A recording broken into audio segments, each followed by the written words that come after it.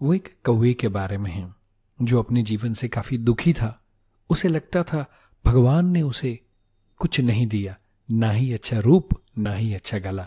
उसे लगता था कि अच्छा रूप हो, अच्छा गला हो तो व्यक्ति के जीवन में हैप्पीनेस हो सकती है, बट मेरे जीवन में हैप्पी होने का, खुश होने का कोई रीजन ही नहीं है। तब उसकी नजर एक कोयल पे जाती है। उसे लगता है कि कोयल को कितनी मीठी आवाज मिली है एंड इसीलिए शायद वो हैप्पी होगी। वो कोयल के पास जाता है और पूछता है कि तुझे भगवान ने इतना अच्छा गला दिया है, तो खुश होगी ना। एंड तब कोयल कहती है कि बगुले के पास तो अच्छा गला भी होता है और अच्छा रूप भी होता है। भगवान ने तो मुझे सिर्फ और सिर्फ अच्छा गला दिया है, रूप नहीं, तो शायद मेरे से ज्यादा हैप्पी तो एक बगुला होगा।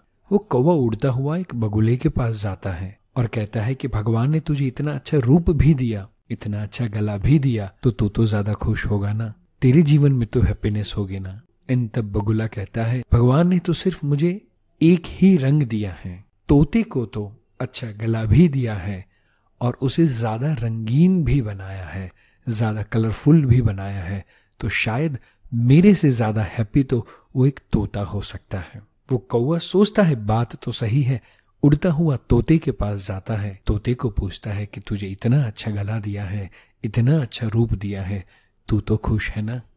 तब तोता मन ही मन में सोचते हुए कहता है कि शायद मेरे से ज्यादा हैप्पी, मेरे से ज्यादा खुश तो पिकॉक होना चाहिए।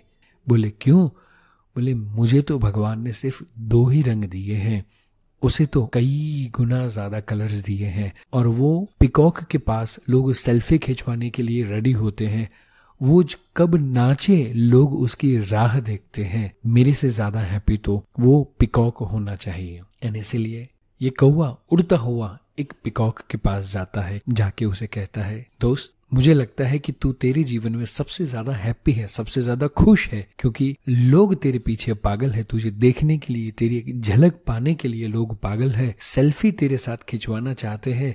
तू जब नाचे उसकी राह लोग देखते हैं, तो शायद तेरे से ज्यादा कोई खुश नहीं हो सकता। एंड तब पिकॉक उसे बहुत ही प्यारा सा जवाब देता है, मुझे ये लगता है कि मेरे से ज्यादा हैप्पी तो कौवा है।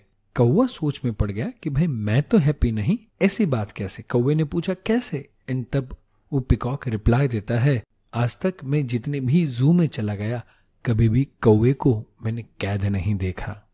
तब जाके कौवे को रियलाइज होता है कि मेरे जीवन में अच्छा रंग रूप ना होना या अच्छा गला ना होना वो शायद छोटी बात है, बट मेरे लिए हैप्पीनेस का रीजन है कि मैं कभी भी पिंजरे में बंद नहीं हुआ आज तक। सेम में दोस्तों, मेरी कहानी सुनने वाले सारे दोस्तों को मैं यही बात कहना चाहता हूं, ज्यादातर हम दूसरों के सुख को, संपत्ति को देख के ऐसा ही मानते हैं कि शायद वो खुश होगा, शायद वो खुश होगा। बट दोस्तों, आपके जीवन में कौन सी अच्छी चीजें हैं, आपके जीवन में भगवान ने कौन कौन सी अच्छी क्वालिटीज आपको दी हुई हैं, कौन से अच्छे हुनर आपको दिए हुए हैं, यदि आप उसके ऊपर ध्यान देंगे तो आप जिंदगी भर खुश रहेंगे और रहेंगे।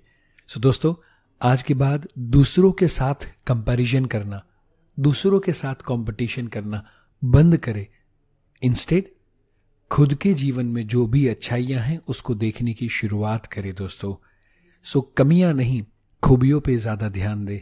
और दोस्तों, यदि ये मेरी कहानी आपको पसंद आई हो तो डेफिनेटली आपके दोस्तों के साथ शेयर करें।